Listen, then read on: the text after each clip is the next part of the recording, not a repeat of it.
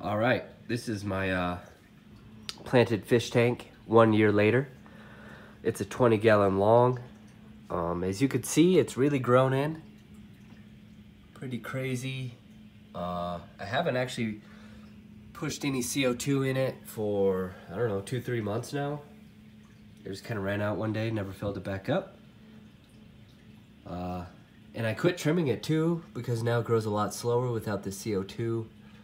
But I'm thinking about putting the CO2 back just because you can see this Monte Carlo is starting to get all bleached out and whatnot. But it's still growing like wildfire without the CO2. But yeah, that is 1 year old, which you could probably tell by how dense and crazy it is. There's my fish, who is about a year old as well, or at least I've had him a year. Yeah, pretty cool.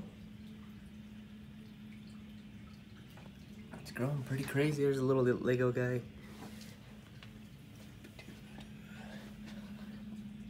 And it's changed so much. It's been completely different probably 20 times. And I really like these planted fish tanks because they just keep changing the way they look. Sometimes it looks great, other times it looks pretty bad, and I think right now it looks pretty good. Also, I haven't changed the water on it in several months either. I just top it off. I might do a little water change today though, just because I'm thinking about it. Anyway, thanks for watching.